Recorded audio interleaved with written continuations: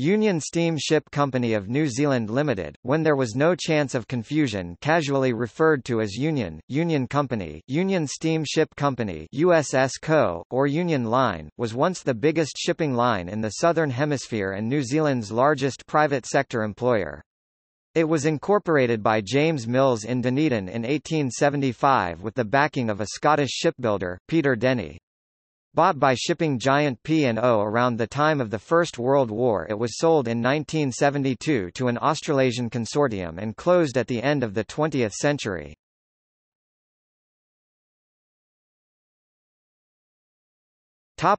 History. James Mills had worked for Johnny Jones and his Harbour Steam Company. After Jones' death in 1869, Mills tried twice to float a Union Steam Ship Company of New Zealand Limited without attracting enough interest from local investors, but in 1875 he found backing from Scottish shipbuilder Peter Denny in return for Union Steam Ship orders for Denny's Dumbarton shipyard. The Denny-built Hawaii and Taupo, both then large by local standards, arrived in mid-1875 and entered service. Union Steam Ship took over the Harbour Steam Company's vessels on 1 July 1875. Local competition. Union Steam Ship became a major shipping line dubbed the Southern Octopus, with a near monopoly on Trans-Tasman shipping. It steadily mopped up Trans-Tasman and coastal shipping businesses including Anchor, Canterbury Steam, Richardson & Co. and Home.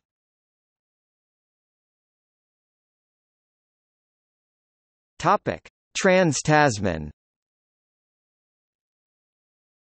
From 1889 there was three-way competition between Union Steam Ship, Hadart Parker and Tasmanian Steam Navigation Company (TSNCO) on the Tasmanian routes Melbourne, Launceston, Hobart, Melbourne and Hobart, Sydney.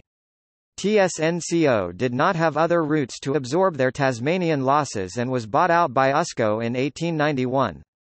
The rivalry between USCO and Hadart Parker lasted to 1895 despite an earlier agreement in 1893. There was undercutting of fares and there were steamers shadowing each other from port to port. USCO's Rotomahana and Mararoa would sail alongside the Miura and Warramu, with other ships like the Te Anau and Manapouri sailing before and after and bracketing the Hadart Parker ships. The 1895 agreement between the two lines pooled the Auckland-Sydney profits and losses. The Melbourne-Launceston profits were divided 4/7 to USCO and 3/7 to Hadart Parker. The Sydney-Hobart passenger trade was excluded, but the cargo and stock trade was divided 2/3 to USCO and 1/3 to Hadart Parker. Mark Twain criticized travel conditions on a Union Company ship in 1897 in his travel book Following the Equator. Mills was knighted in 1907 and raised to KCMG in 1909. He was a UK resident after 1907 and died in London in 1936. By 1914 Union Steam Ship had 75 ships. It was the biggest shipping line in the Southern Hemisphere and New Zealand's largest private sector employer. P&O. In 1917 P&O shareholders were asked to confirm their directors' prior purchase of Union Steam Ship with the information that USCO had a valuable coasting trade within New Zealand, connections with India and Australia and a line of steamers running between Australia, New Zealand and Canada. The Union Steam Ship fleet was described as 74 high-class steamers with a tonnage of 237,860 and of an average age of 12 years.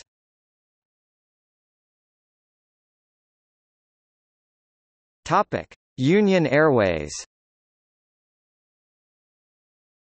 In the 1930s Union Airways of New Zealand was formed by Union Steam Ship and it built an air service through New Zealand.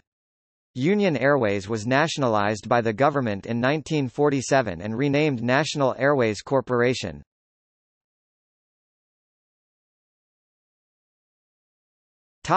Union Travel. Union Travel remained a substantial operation as travel agents and tour operators. T-North T Australian road transport business, Thomas Nationwide Transport, had a substantial road transport stake in New Zealand. With New Zealand investors TNT bought USCO from P&O in 1971. In 1990 Union Steamship operated 7 ships, and was involved in ship management, tourism, real estate and other ventures. By 2000, the Union bulk barge made its last voyage.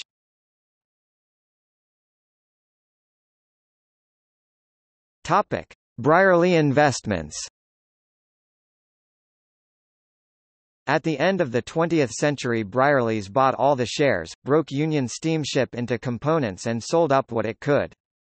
Union Steamship Company of New Zealand owned more than 350 ships and has been the subject of a number of books.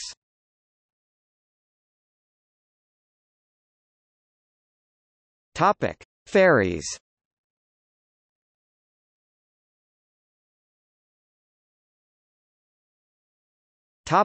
Steamer Express Wellington to Lyttelton. Union Steamship began regular sailings between Wellington and Lyttelton in 1895 with the Penguin making 2 round trips a week. In 1905 this became a daily service year-round. In 1933 the name, Steamer Express, was adopted for the service. Over the years a number of ships were used, including 2 Maoris, 2 Wahinis, 2 Rangatiras, and a Hindmoa. TEV Wahine entered service in 1966 and foundered and sank at the mouth of Wellington Harbour in 1968. The TEV Rangatira entered service in 1972 and was withdrawn in 1976, bringing the Wellington-Lyttelton Steamer Express to an end.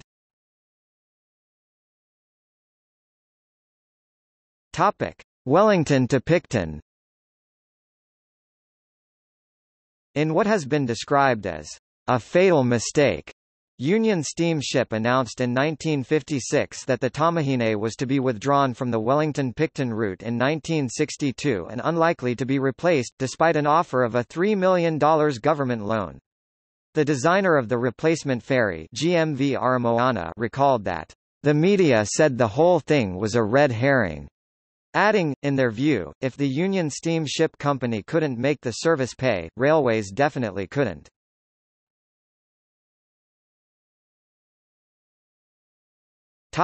Fleet.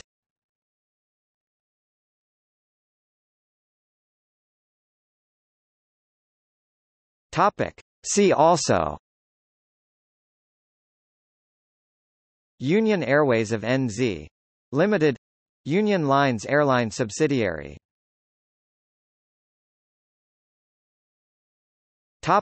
Notes.